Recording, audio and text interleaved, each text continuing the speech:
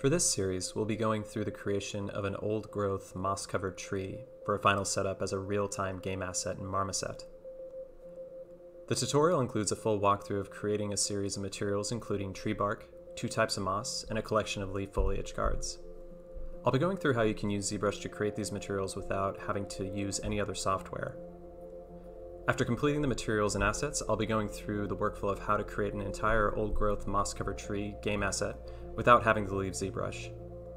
Concluding the walkthrough, we'll be importing the final FBX of the old-growth tree into Marmoset for material setup and final render composition.